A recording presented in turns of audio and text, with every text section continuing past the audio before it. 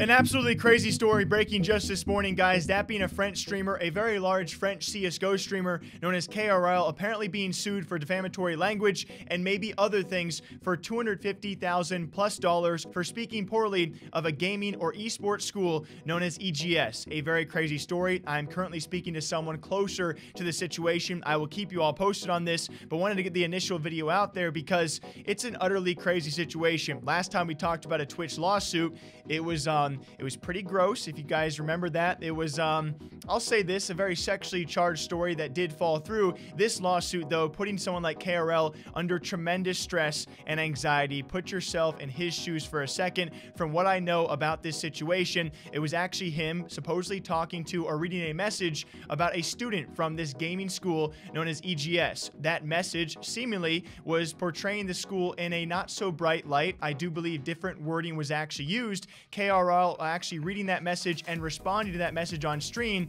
and ever since then is now being sued by that same gaming school. Again, once I get better details, I will keep you all informed, but the amount breaking $250,000 for being sued for, it's an utterly crazy situation. Also, if you guys are CSGO fans, you know Hungun Gagny. I never know how to pronounce his name. I just call him Hoon. He's actually given further details as well on the situation. Stating KRL, a French CS streamer, is getting sued in France for over 200,000 euros. He's getting sued by a gaming school he previously worked at for 2 months and afterwards talked about his experience on stream, mostly saying it was bad, I assume. Now the school is suing him for more than 200,000. They are directly blaming KRL for the failure of their CSGO section. This is the stupidest thing I've read online, and I used to follow Trump. And the school themselves has now responded, guys, but they've also now privated their Twitter, so I can only tell you so much. The most accurate translation we have found so far in their post and response says, "Hello, everyone. It is with reluctance that EGS has chosen to initiate legal action against the streamer named KRL. Following his repeated actions during the last few months, we cannot tolerate or endorse anymore.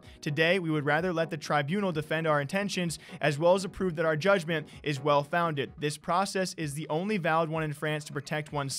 We leave it to the justice system to appease the situation and decide its outcome. A procedure being in progress, we won't communicate any additional information about the situation. We thank you for understanding." So now you understand just how crazy this is. Outside looking in, knowing no further details because they will not be shared from either side. I can tell you guys KRL is probably done speaking on this situation because of the legal circumstances, and the same goes for EGS, who has now privated their social media.